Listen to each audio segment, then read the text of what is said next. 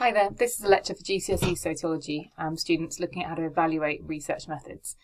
So when evaluating research methods, you have to discuss the strengths and weaknesses of that method using the issues that we're going to discuss here today. If we look at that acronym PEVRR, what do those letters stand for?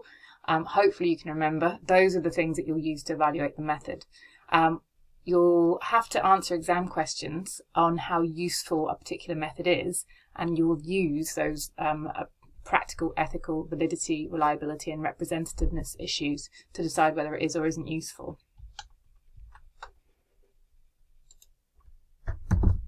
So the first one I want to talk to you about today is ethical issues.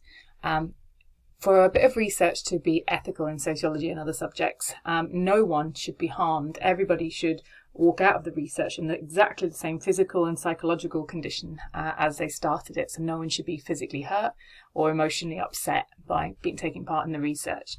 The British Sociological Association sets out the ethical guidelines for research, and if you don't follow those guidelines, you can argue that research is unethical. But it is quite complex to get 100% ethical research. So the different issues to think about.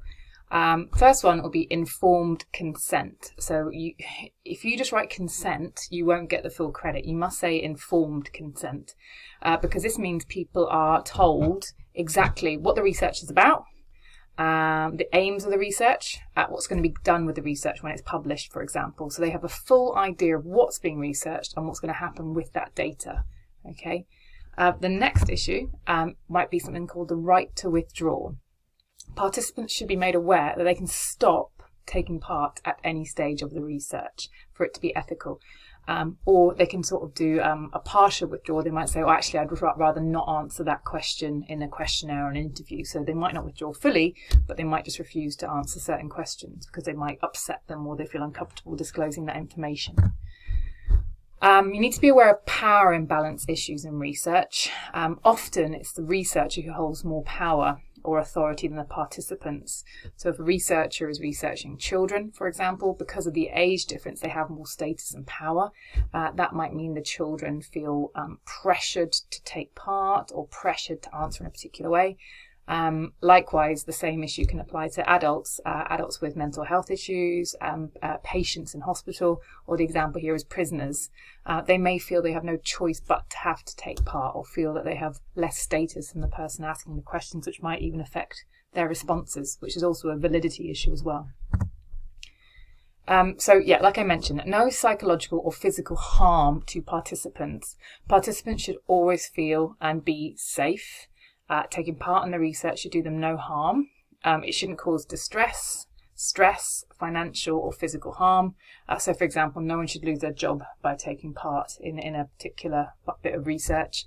And quite often, in order to make research ethical, researchers will offer sort of counselling after the research to kind of mitigate any problems that might have kind of come up as a result of some of the questions that might have been asked.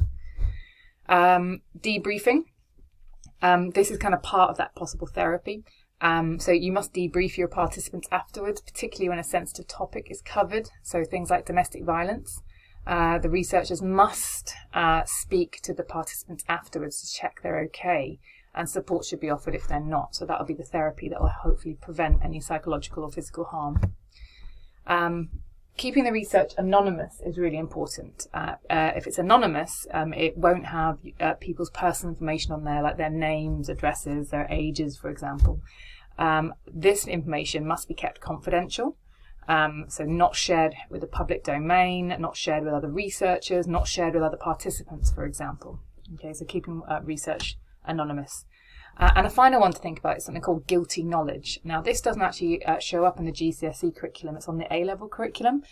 This might be where, in some cases, a researcher will see something illegal or find out illegal information, maybe about their participants. And then in a bit of what's called a catch-22, because they need to keep it confidential, because reporting it would actually harm their participants. So they're being ethical by keeping it confidential because they don't want to harm their participants, but they are now in possession of guilty knowledge, which is an ethical issue. Okay, you know, should they be reporting that information to the police? If they're working with students who are truanting or skiving off school, should they be reporting that to the schools, for example? but that would possibly harm the participant or get them into trouble. The next issue I want to talk to you about is validity, and this is essentially the question of whether the research has actually uncovered the truth. Okay, have they got to the truth of the matter? So all sociologists want to find out the truth of social life, but different sociologists have different views on exactly what is considered truth. So we want to find out the truths because that helps us understand how society works, and we can use those sort of discoveries to say, oh look, you know, I've identified this pattern, I've identified this truth through my research. We need to do something about it to make society better. Some methods are far more valid than others, so some methods are better at getting to the truth. But in all cases, if participants aren't honest in their replies or if they alter their behaviour, the validity is lowered. So the things that can get in the way of validity include an unnatural setting. So if you are, for example, interviewing people in a boardroom or a formal environment, they might change their behaviour. If you take people for an observation and you tell them you're going to be observing them and you say, look, I want to observe you in a shop, that's not their natural setting, perhaps, so they might change their behaviour. So being somewhere different can really change people's behaviour because they know they're being researched. Another issue with validity can be when you give restricted responses. So this is only for research methods that involve closed questions, and that would mostly be on questionnaires. But of course, in interviews, you can sometimes get closed questions. So I might say in an interview or a questionnaire, how are you feeling today on a scale of 1 to 5? You're only allowing someone to say, oh, I feel 2 or I feel 3. You're not allowing people to really explain their feelings. Likewise, you might ask someone, do you feel that you have had a good education? They're just allowed to say yes or no.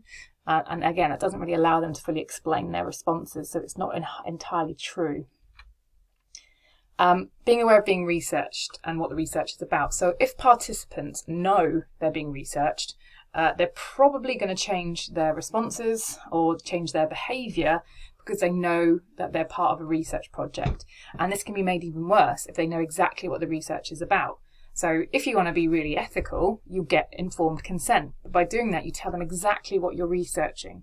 So if I sat down with some students and I said, you know what, I'm investigating bullying at school and I want to find out if girls do it more than boys, students are probably going to change their responses because they know that I'm researching bullying.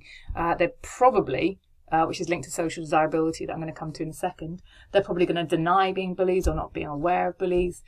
If they're girls, they might want to say it's boys that do it. Boys might want to say girls do it.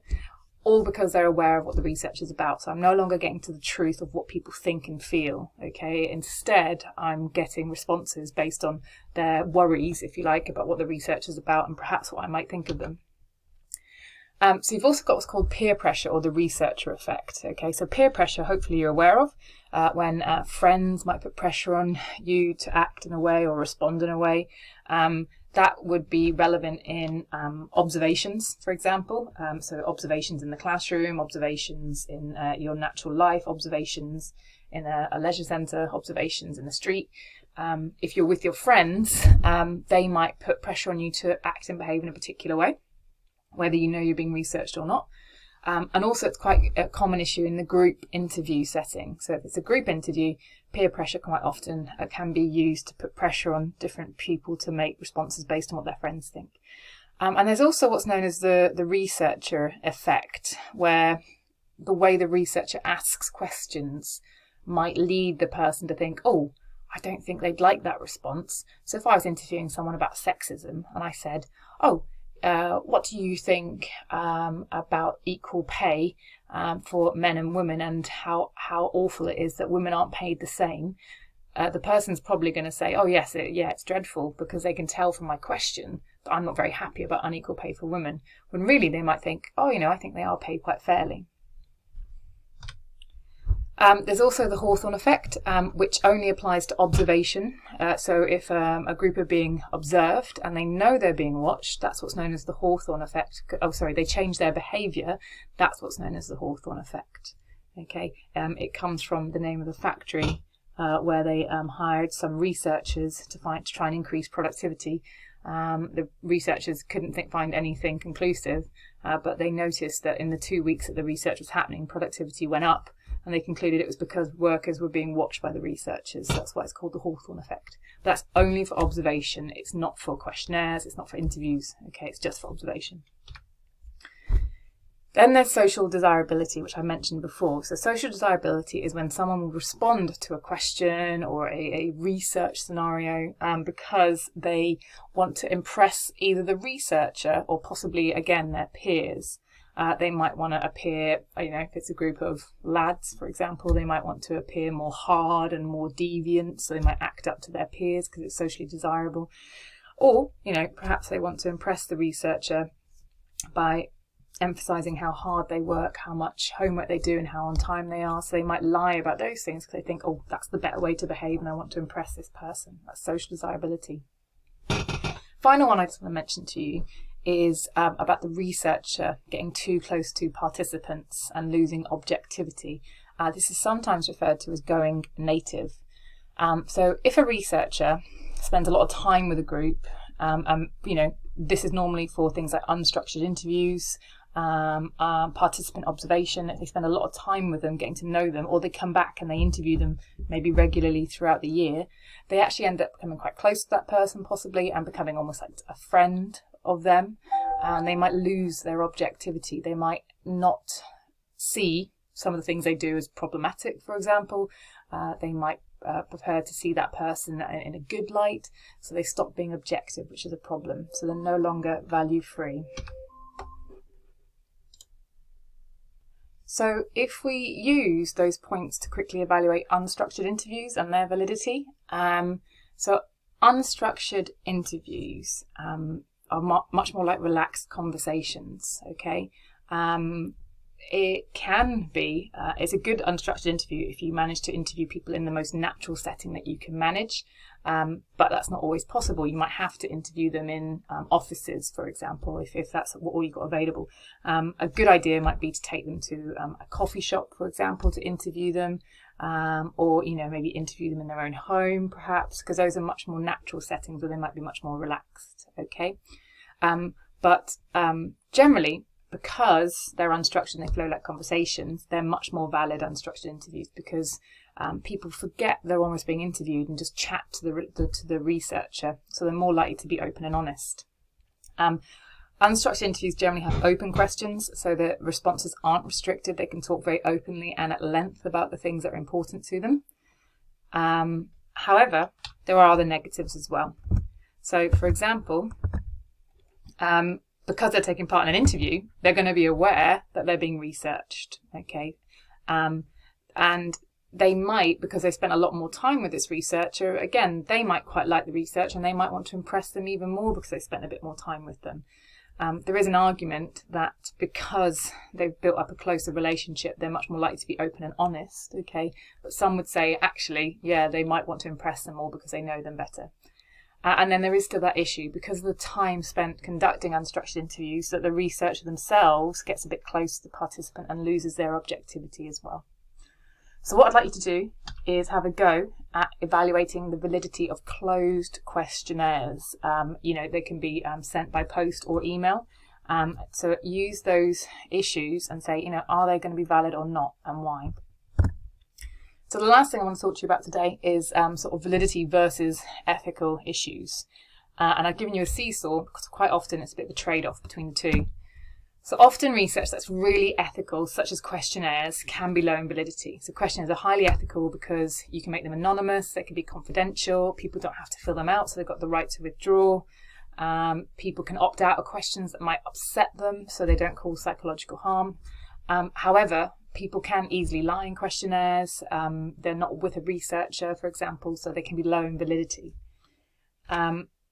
Or research that's really high in validity, like covert observation, does have lots of ethical issues. So covert observation, because it's covert, there's no informed consent. They don't know they're being researched. However, as a result, their behaviour is going to be much more natural and true, so it's much more valid. So sociologists have to decide early on what their priorities are, okay, and if their work they're doing is crucial enough to be unethical, so investigating criminal gangs, for example. Thanks for listening.